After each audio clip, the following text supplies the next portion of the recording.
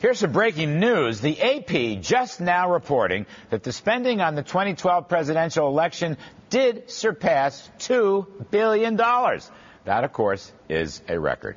I hope we got our money's worth. Anyway, let us move on across the pond. The French unemployment rate has just gone up to 10.3%. That's a big number. But the new French government promised that its tax-the-rich policies would help the economy. Why are we in the USA imitating failure? Did you know that California and New York and Hawaii are also poised to hit their richest people with a greater than 50% tax rate? Isn't that great? Emulate France. Well, here now is CNBC contributor Jim Pethokoukis of the American Enterprise Institute. Jim, I thought we wanted to emulate success, not failure. I thought so, too. And we can listen. The president wants to run an experiment to see how high we can crank up tax rates in this country without a hurt economic growth. They're already running it in Europe. They're already running it in France. They're running in Great Britain. The entire European experiment here has been one of tax hike austerity. Even though they focus on the spending cuts, you're talking about a high tax area that's raised taxes even higher, and we see how well it's worked for them. And we're trying to do the same thing here. You know, it's so interesting to me. At least the Brits, Jimmy, had the humility to acknowledge their mistake.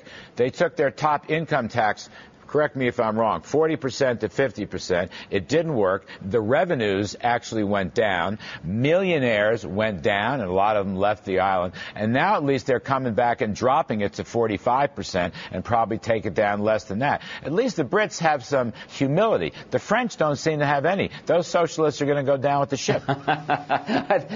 They're going to go down with the ship, but you know, when that ship goes down, there's not going to be any millionaires or billionaires left. They have already left that ship and gone to Great Britain, or more likely Switzerland. It'd be great to get them over here, but where our tax rates are going, they're not going to catch a break. Well, you know, those millionaires that are fleeing France and Britain, they're not going to California.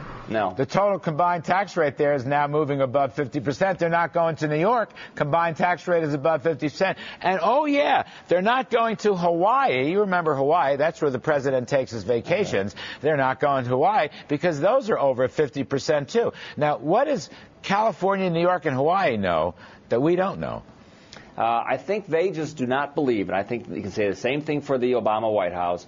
They think America's undertaxed and the tax rates can go dramatically higher despite these examples in Europe without it hurting economic growth. I think they're completely wrong. I think you can draw just the opposite conclusion of what's going on in Europe, but apparently we're going to go down that route anyway. Well, I mean, isn't that why President Obama wants to raise the tax rate?